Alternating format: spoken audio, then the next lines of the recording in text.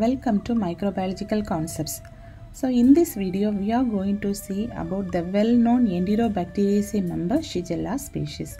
Here in this video we can see the morphology, cultural characteristics, resistance, pathogenesis, laboratory diagnosis and treatment of this species.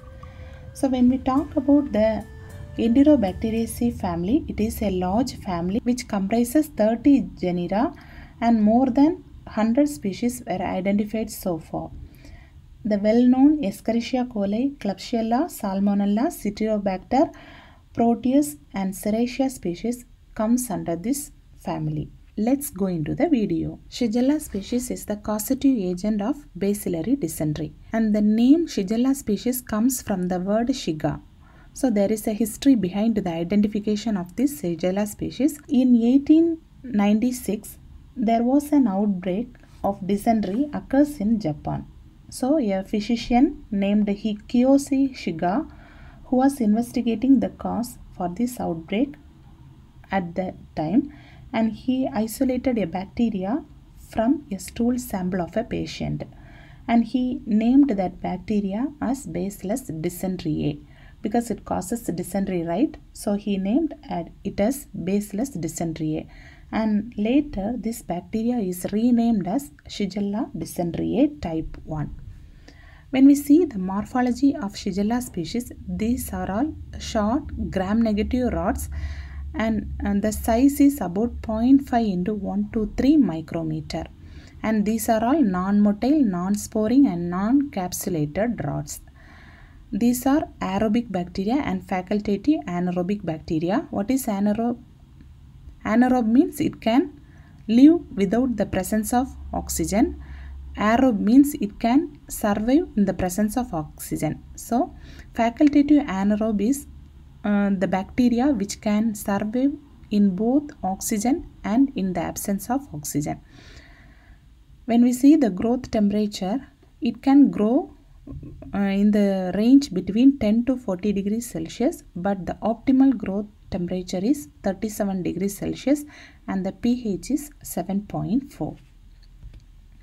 When we culture this bacteria in a culture media, after overnight incubation, it produces a small colonies of 2 millimeter diameter size, and the colonies are circular, and when we see the elevation, it forms convex colonies, and these are all smooth colonies and translucent in nature. Translucent means the colonies which permit the passage of light.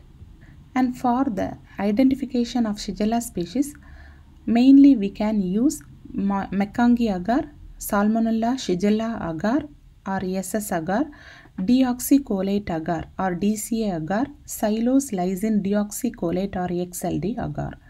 When this colony is grown in the McConkie agar means it produces colorless colonies. It is a selective and differential media, and this media is designed to selectively isolate the gram-negative and enteric bacteria. Enteric bacteria means those organisms which is mainly present in the intestinal tract, right? We can differentiate the bacteria with the help of lactose fermentation. So here the Shigella species cannot have the ability to ferment lactose, so the colonies appears colorless in this media.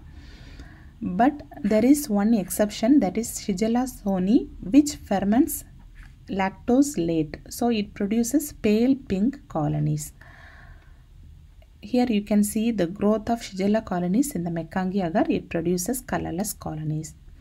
When we talk about the deoxycholate citrate agar and xylose lysine deoxycholate agar, these two media are commonly used for the identification of Salmonella and Shigella species. Here the Salmonella species produce red colored colonies with black center due to the production of hydrogen sulfide, but the Shigella species produce red color colonies, but it cannot produce the black center because it don't have the ability to produce hydrogen sulfide. So we can easily distinguish the Salmonella and Shigella species by using these two agars. When we talk about the resistant patterns of Shigella, These species are killed at 56 degrees Celsius in 1 hour and 1% phenol in 30 minutes.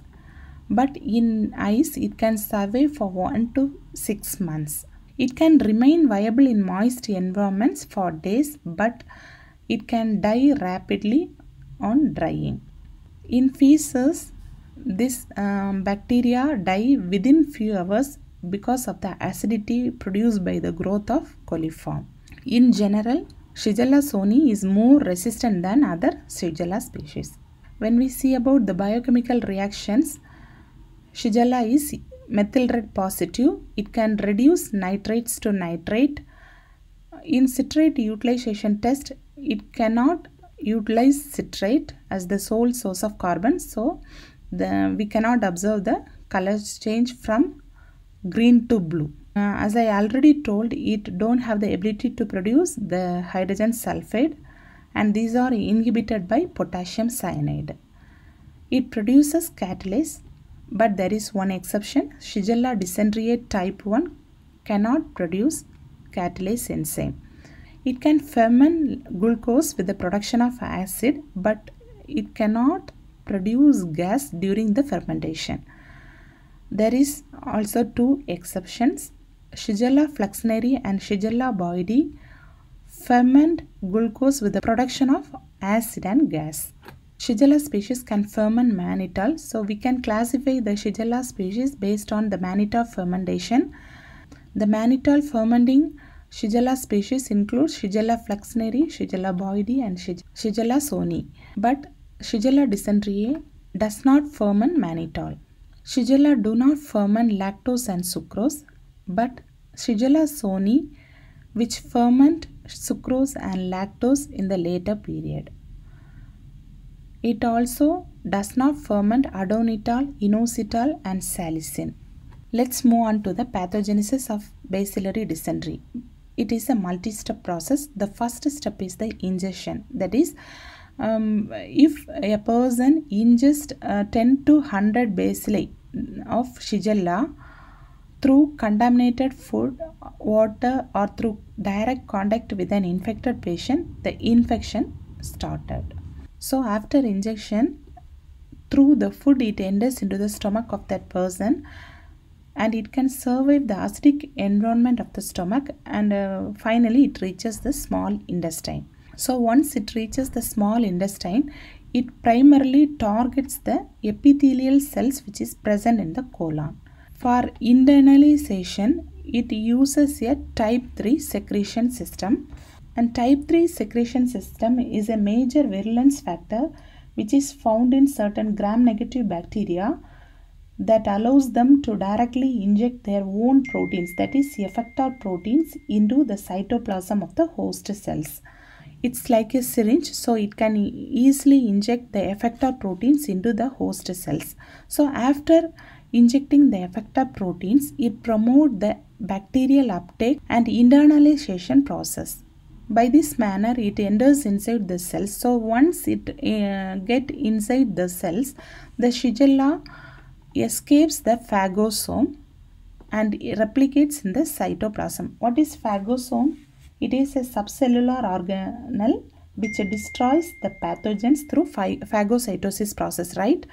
So the Shigella escapes the phagosome, so it can replicate easily in the cytoplasm, and then it moves between cells. Because it replicates in one cell, and then it started to move to another cell. So how it can move? So it manipulates the actin cytoskeleton, and it propels itself through the cell membranes. In this manner, it easily spread within the intestinal tissue. So once it started to spread, it triggers a strong inflammatory response by releasing the cytokines, which leads to the tissue damage. It results in the ulceration and necrosis of the intestinal lining. What is ulceration? Ulceration is the formation of a break in the intestinal lining. Okay. And what is necrosis? Necrosis means death of cells. Once it triggers the inflammatory response, it releases cytokine. So it causes the ulceration and necrosis in the intestinal lining. That is the main cause for bloody diarrhea. Okay. Then what are the clinical manifestations? Main symptoms are bloody diarrhea, fever, abdominal cramps and tenesmus. Tenesmus means a feeling of incomplete bowel evacuation. Then we move on to the laboratory diagnosis of Shigella species. Patient who is suspected to having the bacillary dysentery, we can collect the stool samples and rectal swabs of that patient. If we do analysis without delay means we can proceed, or otherwise if any delay happens means we can inoculate the feces into the transporter medium, that is Sachs buffered glycerol saline or gram negative drop. The pH should be in between 7 to 7.4. Then we can perform the microscopy. After gram staining, it is showing the gram negative rods, and these do not form spores. When we do a direct smear means in severe cases the stool may contain the pus cells and red blood cells because of the severe inflammation. There are different selective media and culture medias are used for the isolation. As I already told, McConkey agar, Salmonella Shigella agar, then XLD agar, deoxycholate agar, mainly used for the isolation. When we perform the biochemical test, it is oxidase negative. It do not ferment lactose or sucrose, but it can ferment glucose. Most of the Shigella species are indole positive. And then we move on to the serological diagnosis. So we can classify the Shigella species based on the O antigens into Shigella dysenteriae, Shigella flexneri, Shigella body and Shigella soni. Antimicrobial susceptibility testing is very important because the Shigella species can show resistance to most of the common antibiotics we are using now. We must do the antibiotic susceptibility testing before giving proper treatment. So then last topic is treatment. So I already told the patients is having the severe diarrhea with blood cells and pus cells, right? In acute cases, particularly for infants, young children, due to diarrhea, dehydration occurs, right? So in order to prevent the dehydration, we can give the oral rehydration therapy, that is ORS powder should be given, or sometimes we are giving the IV to rehydrate them again. I think you clearly understand this topic. If you find any difficulties in this topic means you can please comment it in the comment section, and if you like this video you can share to your friends also. Okay, thank you. See you in the next video. If you like this video, please don't forget to subscribe, share, like and click the bell button. If you have any more doubts, you can write your doubts in the comment section below. Thank you.